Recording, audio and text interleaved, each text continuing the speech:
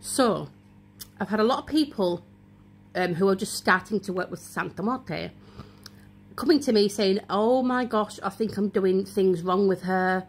This book said this book says that, and this person says this person says that. Oh, you shouldn't do this, you shouldn't do that with her. Who says you can't do that with her?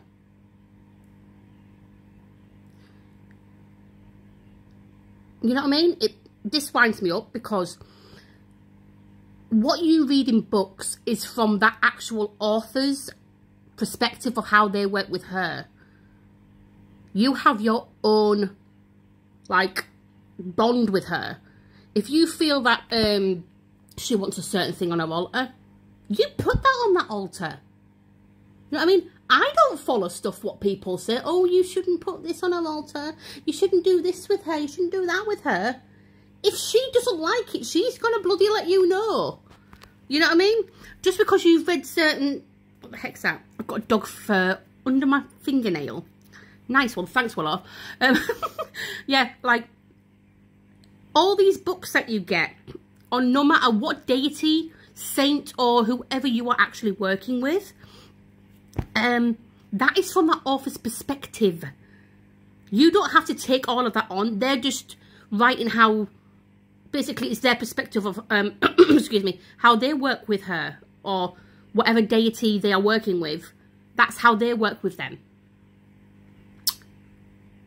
If one thing says, oh, she loves apples, you have to give her apples, you have to give her cigar, you have to give her tequila, or you have to give her rum, or she likes a shot of, I mean, sambuca, whatever. Like, if you don't have that, and they're saying, oh, you have to give her that when she gives you, or when they give you what you want. No, you do not have to give them that specific thing. Your deity, or whoever the heck you are working with, understands, like, if you are on a budget, no matter what offering you give to that deity, they are going to be happy that it comes from your heart. Santa Morte, I can't get her special cologne that other Santa Morte practitioners have. The Sechomatro, I can't pronounce it, my voice has gone funny. That one, I can't get it here in England. So I have actually got one. It's like a nice, like, ambery, Arabic, kind of like, I can't explain it. But it's very, very, like a spicy scent. But I put it on, and for some reason I was like, that's not really what I like. I'll give it to Santa Morte. So I spray her with it, and she absolutely loves it. Oh my God, she loves it so much. And as soon as I spray it on her, within minutes, like, I have coffee, and her coffee's gone down literally half. She absolutely loves it. Like, you do not have to go by what is in the book, what people are saying. Oh, you have to give her this. She has to have that. Oh, she has to have this and that. You can't give her that colour. You can't use that colour. Excuse me? Like, say if you work with any, like I said, this is not specifically to Santa Morte. This is to any deity or saint or whoever you are working with in your spiritual practice. You know what I mean? Obviously, it'll be different with, like, Loa and the Orishas. That's different. They only like specific stuff, and they stick to that. But with deities and saints and stuff, they will see that you can't afford to get that expensive stuff like other people are getting. You know what I mean? If you can only afford to get them some little candies, or something like that, or a nice little candle, or maybe a cigar once in a while, they're going to take that as that is an offering from your heart. Remember that, it's from your heart. You do not have to follow anything in the book. Like, same with, like, all these spell books that are out.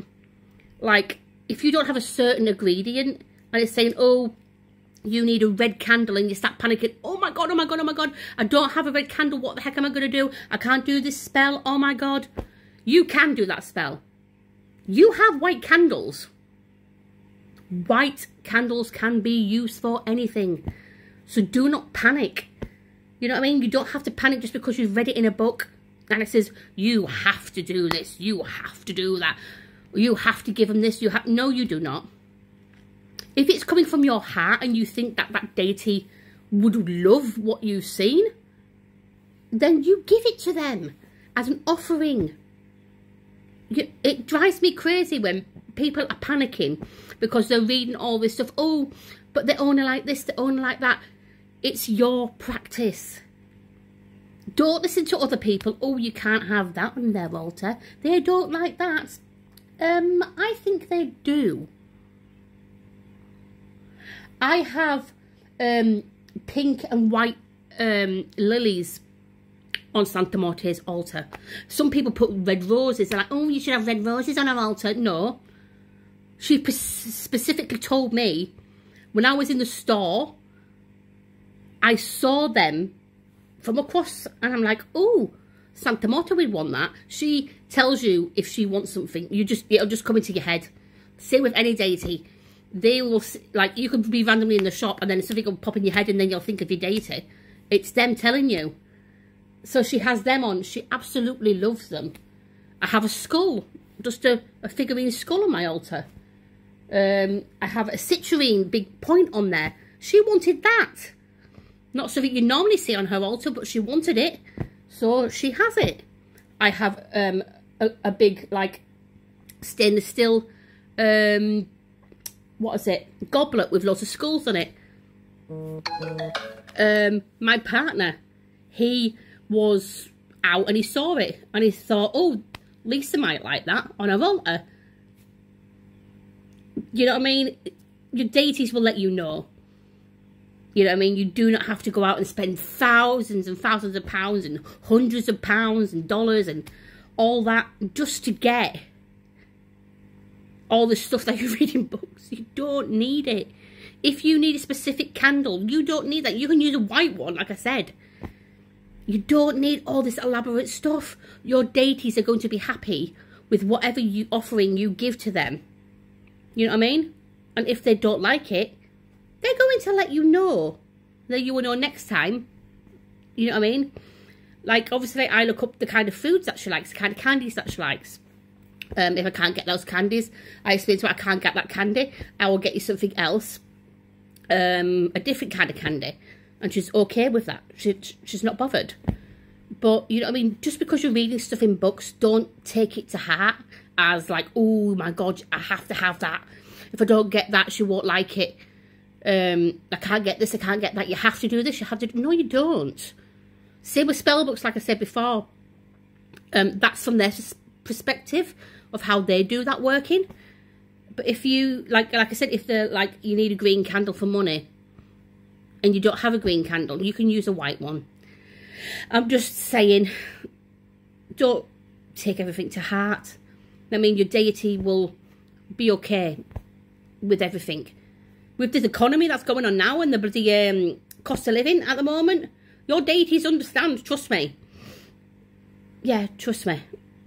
Don't take things to heart, honestly. Have a nice day. Bye.